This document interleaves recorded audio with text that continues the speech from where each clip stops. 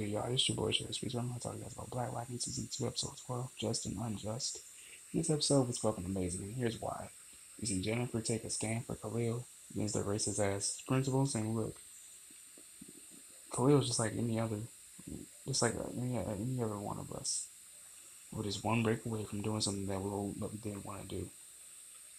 You know, and Francis considered him to be a fucking gang member, but he really wasn't. Khalil really wasn't that. But he really wasn't a gang member. He really just took the opportunity to walk again. Which wasn't the best just opportunity, but an opportunity nonetheless.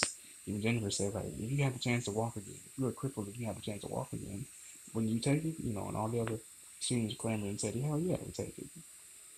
Because there was like a memorial for Khalil, and I had to really respect that because it was really cool to see that.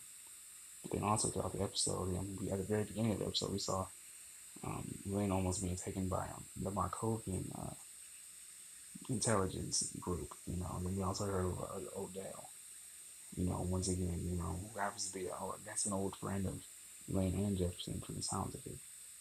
And what's really strange about that is the fact that, he met her up at the facility and he said, so wait, let me get this straight. So you want to kidnap me? Well, not necessarily kidnap her, but you want to take the pod children, even though they're almost about a few months away from being completely stabilized. Because that's pretty much what Odell wants. He wants to stabilize the pod children, so then that way he can get them to the Markovian intelligence agency, so then that way they can leave him the hell alone. Sounds like some pretty real deal people. Even Gamby said, look, these guys are from a European faction. They're pretty damn brutal. It's just, they almost killed Anissa in the process, by hitting the damn bank. But, I guess Anissa must have froze up while trying to protect her mother. And that's how the bullet got to her. Otherwise, when she took a deep breath, that wouldn't have affected her.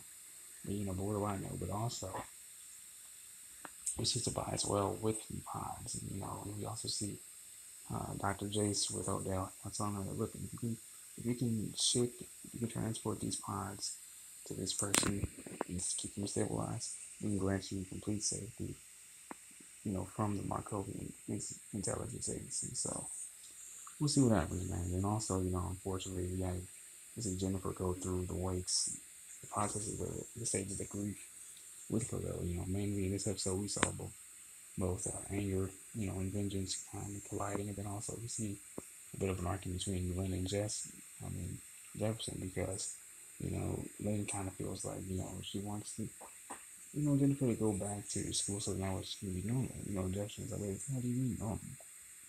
She's like, oh, forget it, I'm marrying you after all. He's like, wait, what? And that's when Jennifer walks in and says, look, Dad, I'm ready. Give me a suit if I can. I'm just going to put Tobias Wells in the ground. And she, after the episode ended, to which Odell actually was at Khalil's funeral, watching him being buried, and Jennifer promising that to Khalil that he would actually be in the ground just like he is. He sounds like Jennifer himself in the trailer for next week's episode, that she's really about that life. She's really ready to take it to Tobias Wells, because she wants to avenge the man that she loved. And who can blame her? She knew who he really was.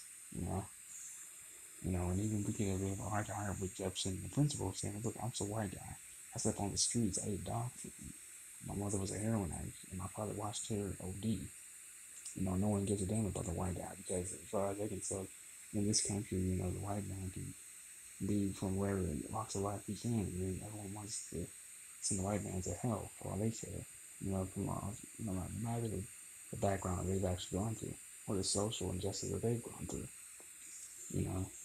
And he has a point, but I still stick with the brothers and sisters, commemorating their brother Khalil, and for being, who they really saw him as, which is a black man who just took an opportunity, took the opportunity to walk again. He wasn't the best opportunity and was not the most just, as I mentioned before, but an opportunity nonetheless. Can't hate him for that. Another thing one thing I noticed is how Esther pretty much, stood up for her black woman who was being domestically abused by her boyfriend, a capo of the laundry gang. She took the money to pay for Khalil's funeral, because at the very beginning of the episode, Khalil's mother could not pay for her own son's funeral, which is really messed up. You can see Jennifer going through it, as Lane and Jefferson were talking about before. She really was going through it. you see, there was some actually get together that actually was trying to go after Lynn, you know, and brought him in, but he actually got off with diplomatic leniency, I guess, somehow. So there's no telling if we'll see him again actually in tomorrow's. I believe it's the season finale, or possibly the season finale next week. I think. I'm not sure, but nonetheless, I think next week's episode is gonna be pretty damn lit. Grace and Anissa pretty much hit another snag. I like the little comic book reference we got of Black Lightning and Thunder. That was pretty cool. And also, I think this is starting to put two and two together that Grace has powers. Possibly she might be one of the escaped, possibly a part of the ASA, maybe, or maybe that Markovian intelligence agency, maybe. I think that's what Grace is a part of, because, you know, when Anissa brought up, you know, hey, like, I want you to be my family, you know, and Grace just shut down. She just said, look, every time I get around you, I can't control myself, you know, Anissa, you know, misplaced that has, oh, maybe she just has butterflies, she really loves it. No, her fucking powers are coming out, because even Anissa noticed that her pupils change, you know. So I look forward to seeing what happens next week, man. I hope I didn't miss anything. I don't think I did. This has been your Bush Weeks. Peace and love.